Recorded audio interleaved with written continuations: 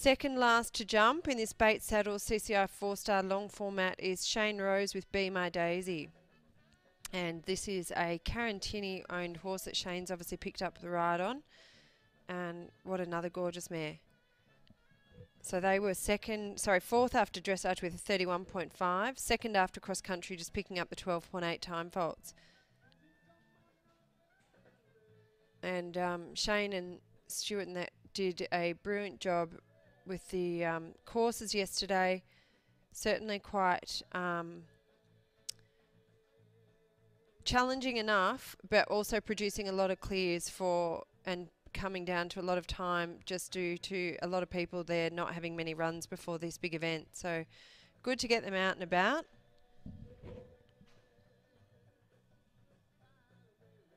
But just tapping a couple of the top rails down through that line. And thankfully jumping clear to date here with Be My Daisy. Shane Rose.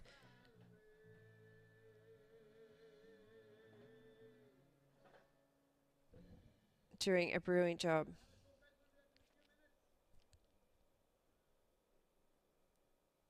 So already been around this track here with Virgil and now with this stunning mare.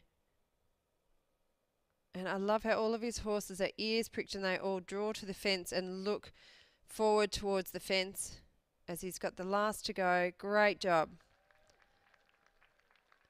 So bit of textbook riding there from Shane Rose, multiple Olympian, 3-time medal winner at the Olympics, and Be My Daisy, owned by Carantini. What a beautiful mare.